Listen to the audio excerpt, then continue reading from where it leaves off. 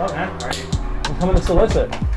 No soliciting. Sorry. Oh, we're putting you to work, man. You're gonna build your new kit. Let's do it. Hell yeah, let's go. And we're now here to hand pick out my new shells for my new kit. That's going to be our 2018 and 2019 main touring rig.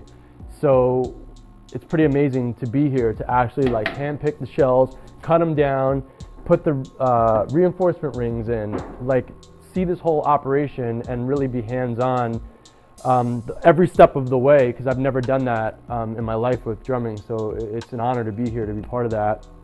And these shells, once the rings are in and they're cut down, the bearing edges are done, they're being sent to Los Angeles, where we're going to meet again to discuss with Shepard all the art for this kit, the theme, the concept, the whole deal. Get those shells painted, then they're going to get shipped back here to get all the hardware, you know, everything put back on them. Then they're going to get sent back to LA for me to bring in the studio to record with, start rehearsals, and then you'll see them, you know, live on stage. So we're going to be part of this whole process throughout the whole way of the making of this special collaborative drum set.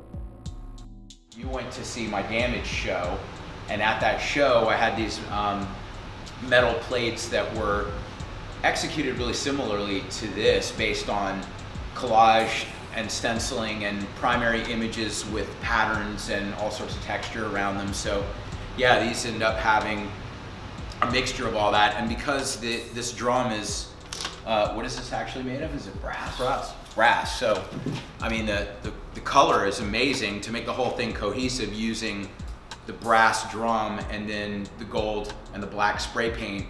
I think it all works together, but then there are a lot of details to pick up on, you know, and larger primary images, some of my more known iconography, and then, you know, the flowers and the patterns.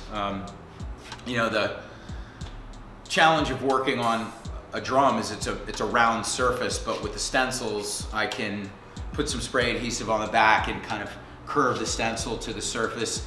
And if the stencil doesn't stay perfectly flat, there's a little bit of overspray, but with the organic overlap of the images, I think there's a charm actually to all the you know, slight imperfections and the transparency of one image sort of fading into the next. And you know, that's one of the things I've tried to do, is make the inherent properties of the technique, you know, work for me rather than against me. And I think, you know, it's working nicely on me.